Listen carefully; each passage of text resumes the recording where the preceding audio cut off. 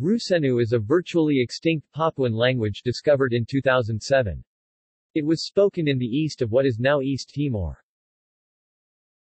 Rusenu was discovered accidentally by the Dutch Timorese linguist Aone van Engelenhoven, who was studying a language called Makuva, thought since the 1950s to be extinct. Just as he was about to leave for the Netherlands, he was informed about the existence of a language called Rusenu. There was said to be only one elderly woman who had some knowledge of it. He gave his tape recorder to his informant, who subsequently interrogated the woman and her son.